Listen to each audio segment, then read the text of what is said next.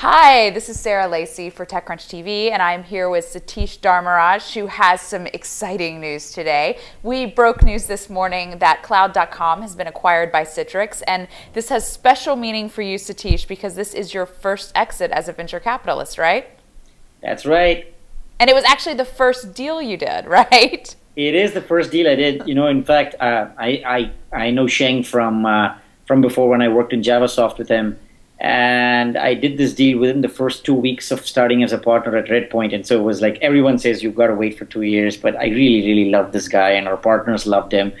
And we just bet on him pretty much. And it turned out to be a great outcome in 2 years. So last night when I was breaking this story, you quite wisely would not actually answer any of my questions. So now that the news is actually out, I want to ask you, this company seemed to be doing really well, and maybe it was a sleeper company we don't hear about all the time, but had a lot of really big clients, was obviously, providing a service people were willing to pay for, and like in 2 years went from this kind of getting its first round of money to having clients like Tata and Zynga and, running these high performance sort of private EC2 like clouds. Why did they sell? Well, you're absolutely right. This company was definitely one of those companies that was on a tear.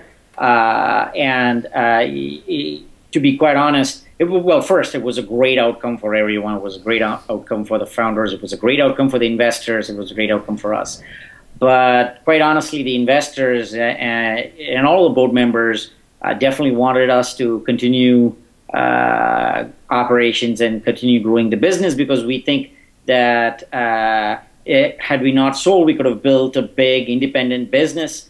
Having said that, all of the investors on the board are all investors who always back entrepreneurs and always trust the entrepreneur's judgment. At the end of the day, the founding team, the CEO, and the entrepreneur, they know the pulse of the business more than investors and the board does. And so when they say that they want to sell, then we just sell. But we definitely try to encourage them not to sell.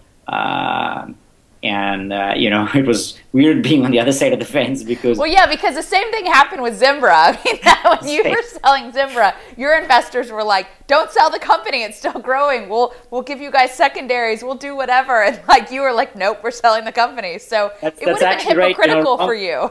Long before secondaries came into vogue, Kevin Harvey from Benchmark was offering that, and he basically called me today and he said, hey, how does it feel to be on this side?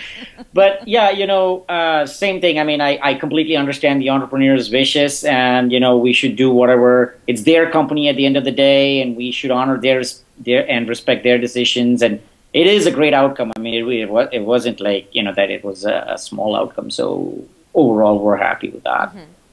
So, I mentioned in my post this morning that it's been a pretty good 2011 for Redpoint so far. And what I think is interesting is you guys haven't been in the big high-profile IPOs that everyone, is doing post after post after post on. You weren't in LinkedIn. You weren't in Pandora.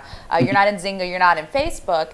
And yet, you have two companies that have gone public that are worth in the $3 billion range that you have big stakes in. You have a company that sold for $400 million, company now sold for north of $200 million. I mean, you guys are getting a bunch of returns, but you're doing it in a different way than the firms we write about all the time. Is that just kind of happy accident, or is there any sort of strategy there on the part of Redpoint? Actually, that's a good point. Actually, it is a happy accident. We would have loved to be in Zynga and Twitter and LinkedIn. Not Twitter yet, but LinkedIn. Twitter may be at a lower valuation. But, we're extremely happy with the way we've been performing, especially this year. Actually, there were 3 companies that went public. Responses was the other one that also is public, that we took public this year. And, what we've been doing is continuing to invest in companies that, have great management teams and provide great value. And what we've been successful at is identifying such market opportunities and executing on that. Getting into a Zynga or a LinkedIn or a Facebook is one of these things. As you keep investing in all these great companies, one of them just tears off and becomes $100 billion company. But that happens once every 7 or 8 years. And so what we're focusing on is not to go and chase after those needle in a haystack deals, although we suspect that while we're doing such deals, one of them might turn out to be these deals. On the other hand, we're investing in companies doing the traditional venture capital thing of investing in companies at great valuations, backing great people in hugely disruptive markets. Like example, when we funded Cloud.com, it was like 2 years ago, and before the private cloud thing started, it was the first private cloud company that got funded.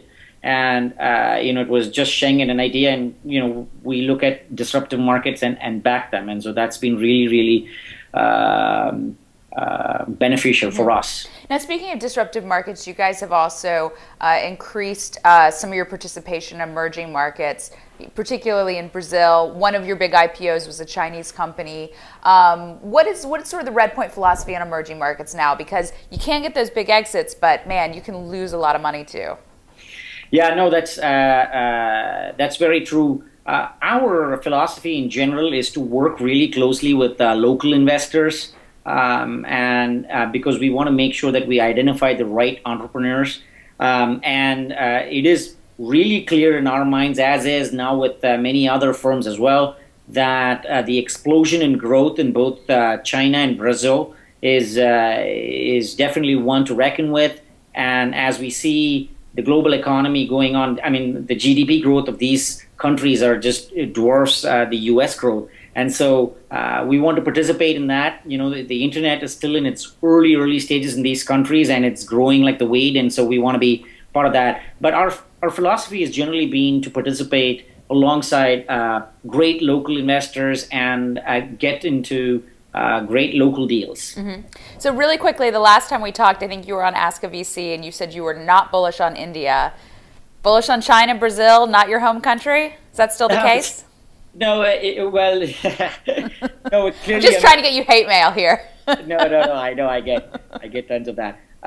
Clearly, I mean, India with Make My Trip is going, is going big. Of the three biggest economies now for tech investing outside of the US, I would say China, India, and Brazil. The only thing that I'm saying is that we're not Redpoint as a firm we don't have any operations in India, and we're not planning to start one because we have one in China, and we don't want to get too defocused with too many things going on. Mm-hmm.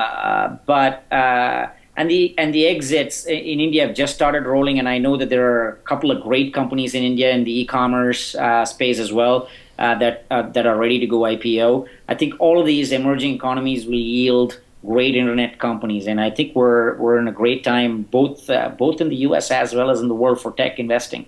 Mm-hmm. All right. Well, congrats on your first exit, Satish. We hope to see many more from you, and we'll talk back with you soon.